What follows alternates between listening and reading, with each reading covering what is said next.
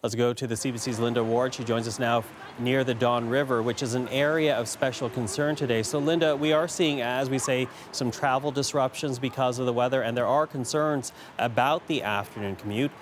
What is the situation?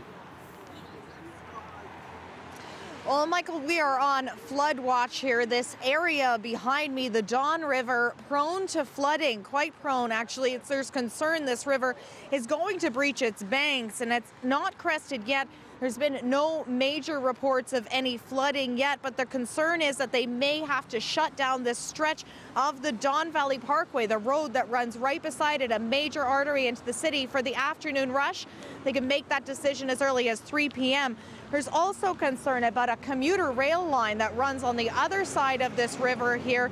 That's GO Transit's Richmond Hill line. It may be rerouted if water levels continue to rise. Now, this stretch of rail line flooded out in 2013, leaving hundreds of passengers stranded. We spoke to Metrolink spokesperson Anne-Marie Aikens about that and her concerns about a repeat.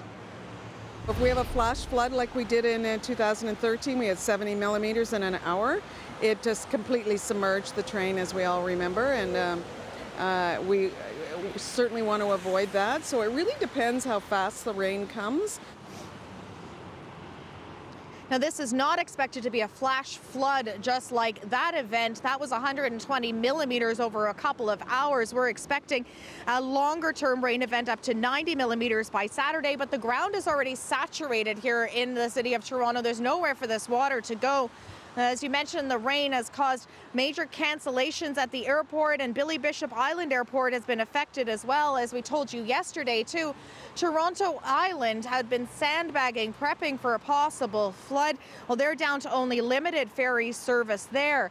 And if you can believe it, this river, there was supposed to be hundreds of paddlers on this river this weekend for the Paddle the Dawn event. Now, that event has been canceled for the first time in its 23-year history. So that'll give you a sense of just how serious these water levels are right now, and we're keeping an eye on them to see just how they might affect the afternoon rush. Michael.